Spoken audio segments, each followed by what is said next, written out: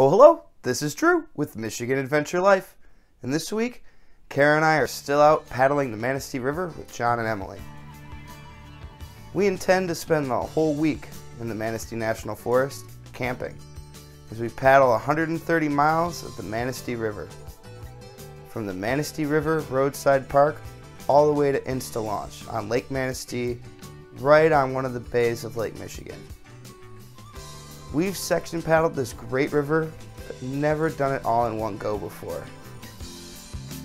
So what a better way to kick off the trip than by launching a couple hours late on the first day and getting blown off the river by a rainstorm and forced to shelter in our tents.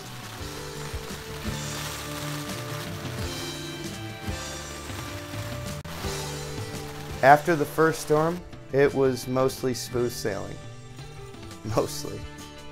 But we'll get there. For today, we just needed some time to get the gear laid out on one of those campsite docks provided by the National Forest Service. And once the gear and boats were dry and the dog had some plays, it's about that time to hit the river again. Because we had a bunch of hours and miles and time to make up.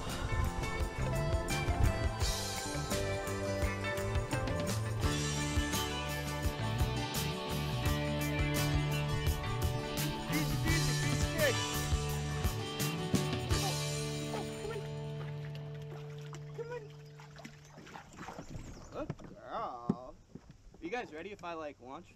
Yeah. I feel like as soon as I get in, this is gonna be a reality for me.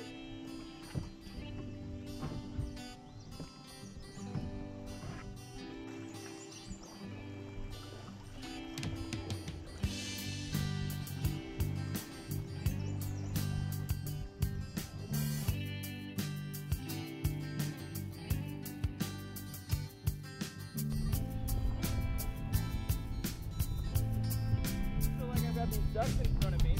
I don't have to worry about aiming a camera. I just turn the 360 camera on. Well, it's a mistake.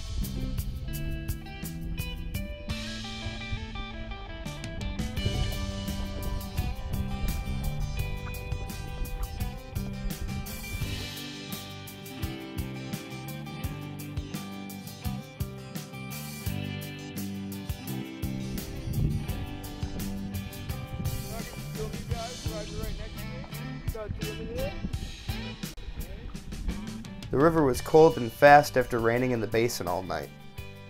With downed trees from the storm, it was kind of important to pay attention. This river's always pretty forgiving, even for beginners. At least we had the sun on our shoulders to keep us warm through a full day of paddling. We had to clear at least 30 miles before our next campsite at Hoddenpill Dam Pond. And that means more than a full day's paddle, with as few stops as possible. With lunch and breaks taken in the boats when we can. Needless to say, Kara does not care for this arrangement.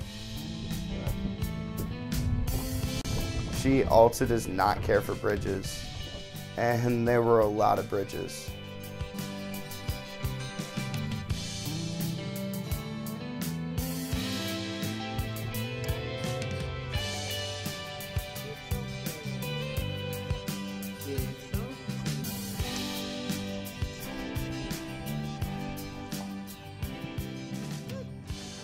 The later on we went, as the day progressed, the more we realized we were going to be paddling in the dark.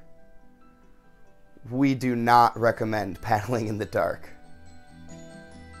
If you can avoid it, that is. But we had so many miles to cover, and with headlamps and a spotlight at the ready, we pushed on into the darkness, into that unknown.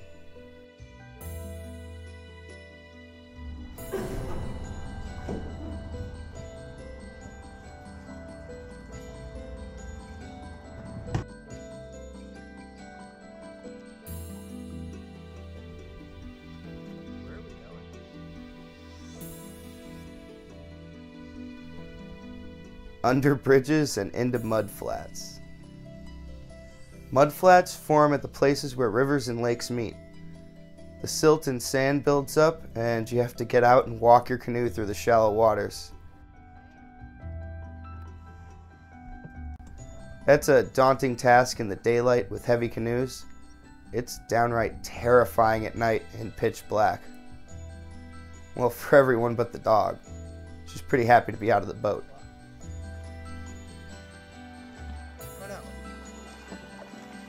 I'm coming. At least when we were in the boats paddling in the dark, we were paddling. Kara thinks we're fucking stupid because she's just walking on dry land.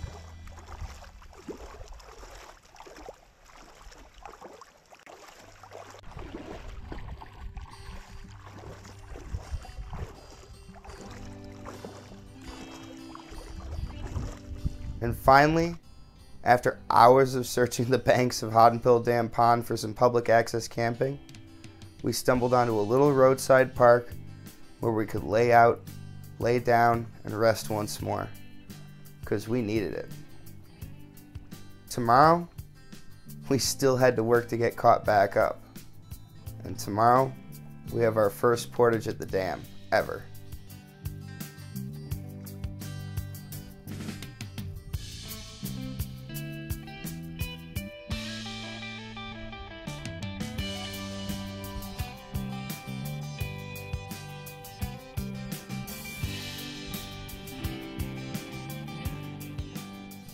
And that's going to wrap it up for this week, guys. If you liked it, or even if you didn't, please remember to give it the thumbs up and click subscribe down there somewhere. Then ring that bell so you'll get a notification next week when Kara, Emily, John, and I portage across Hoddenpill Dam and continue our paddle down the Manistee River. Also, if you could leave us a comment, let us know how you're liking that merch store. Let us know what we could add that you'd like. We're going to have some new stuff coming out for deer season, and we're going to be doing some giveaways when we hit 500 subscribers. So, thanks for watching, guys. This has been MIAdventureLife.